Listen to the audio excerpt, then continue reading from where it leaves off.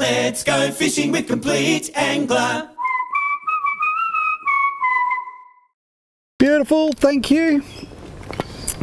Now, we all know that you have to rinse your boat down and wash it down after being in salt water. But you know what? You should do it with all your tackle as well. Firstly, all your rods and reels. You spent the dollars on them, so look after them. So the key is, tighten the drags first. Then rinse them down. Not with a high pressure hose or a gurney, just lightly rinse everything. Do your guides, do the whole rods, and do your lures. It's essential that you look after your gear, because you know what? No one wants to grab the gear for the next trip and discover it's all corroded.